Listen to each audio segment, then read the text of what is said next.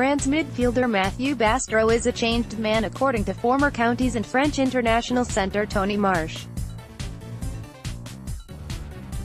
The 29-year-old Bastareaud is one of 32 players named in the squad for next month's three-test series against the All Blacks and is widely expected to captain the side. Coach Jacques Brunel has chosen to rest regular skipper Guilhem, Guirado and Wenceslas Lauret.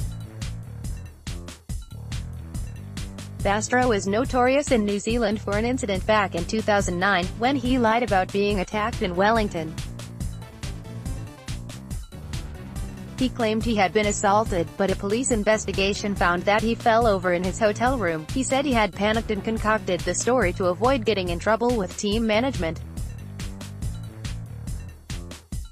We remember him for his off-field antics in 2009, but 9 years have passed, Marsh told Trackside Radio. He captained the French team in the last Six Nations game against Wales, so a lot of positive talk around him at the moment is that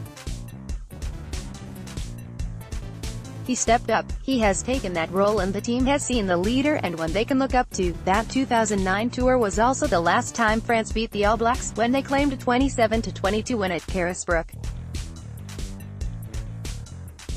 Since then, New Zealand has won 11 straight tests. Brunel will be without several players for the first test on June 9, with the top 14 club final scheduled for June 2. We have to remember here that they do have a very long season and it is hard to be at the